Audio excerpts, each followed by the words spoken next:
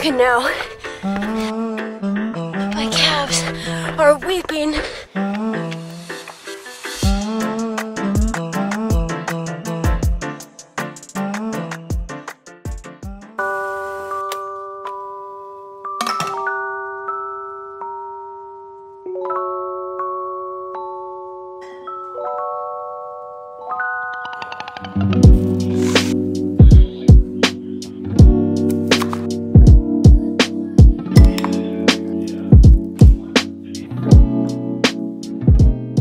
So I have a few updates. I've been taking cold showers every morning for a few months now. I just wanted to say that because I need everyone to comment and tell me that I am the hardest person alive. Because I know there are like maybe some scientific health benefits, but I haven't done any research. I just started doing it because I was like, oh, that sounds like something that's gonna be hard. And I want to challenge myself. And like starting every day with a challenge and overcoming it gives me momentum for the rest of the day. My goal every morning when I take the shower is to have like zero facial reaction to the cold water, to just like, if someone saw just my face, they would think I was just chilling, you know? The other update is that I'm hiking Mailbox Peak today. In my opinion, the hardest hike in like the Seattle metro area.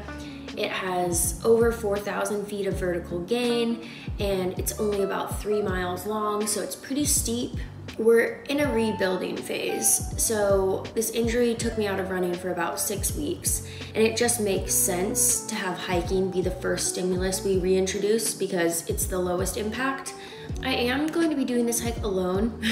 I've taken people on this hike before, namely Will and Randy, and they actually were mad at me about it for months. So I'm gonna hike it like moderately hard, and yeah, it should be fun. I'm just gonna finish these oats and then I will get going.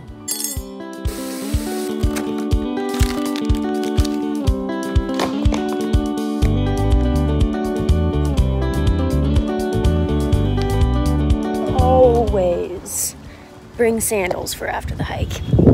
Rule number 3. I forgot to grab my coffee.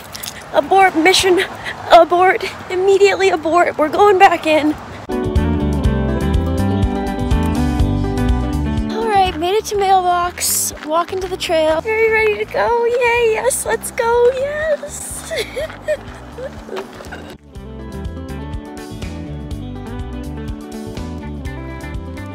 All right, time to get started.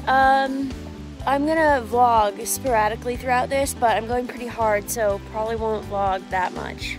5 minutes later. So the bottom part of this is not that steep, so I'm basically just speed walking because I'm not running at all today because I'm not there yet. I'm just walking fast. It's getting steeper though, which is good.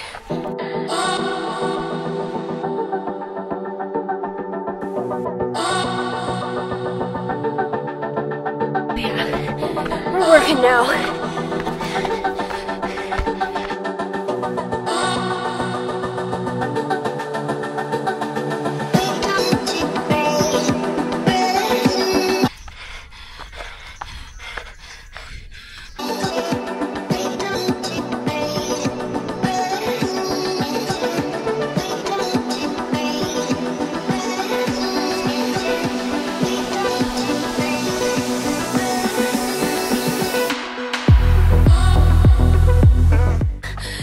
Dying a little bit. My calves are weeping.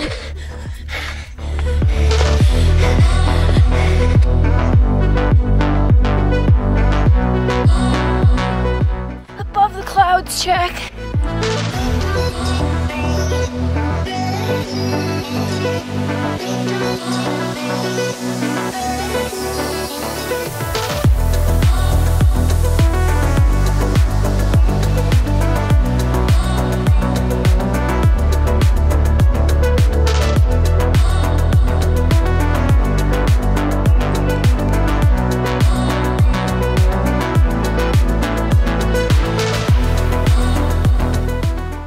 Thank you, Stryd for sponsoring today's video. Stryd is a little pod that you put on your shoe, and it provides a bunch of data about power, leg spring stiffness, lower body stress score, elevation gain.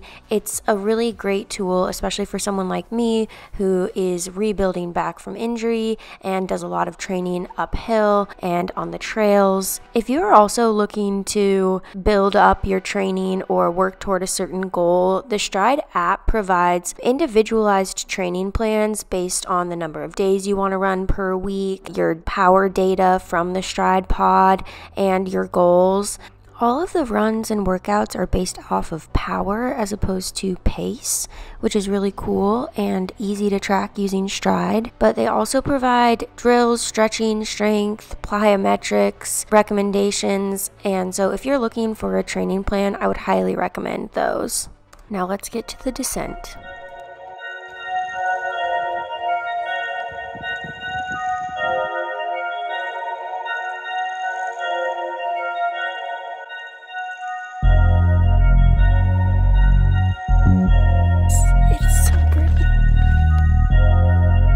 I have to walk down 5.5 miles because I'm taking the gradual way down to reduce the impact. I love running downhill. This is taking like literally all of my self-control to not just blast down this. Injuries suck so much, but I'm feeling very positive because I had no pain on the way up and I went up in 58 minutes, which is way faster than I've ever gone. I've also never tried to go fast, so overall really good, very fun. My calves are weeping. Just awesome training. It's just so annoying to have to do this. I don't mean to complain.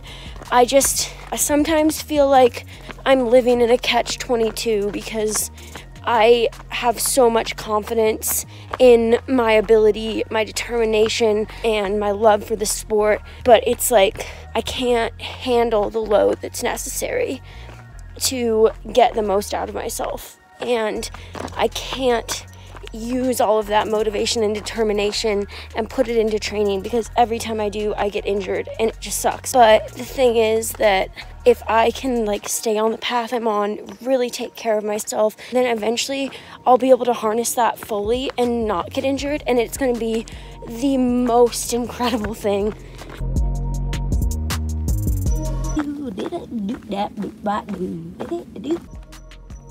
Just to be safe, every 1 mile, I am walking backwards downhill. It's supposed to take pressure off the shins, so that's what I'm doing.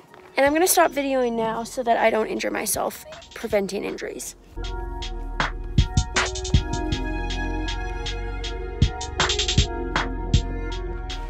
Done.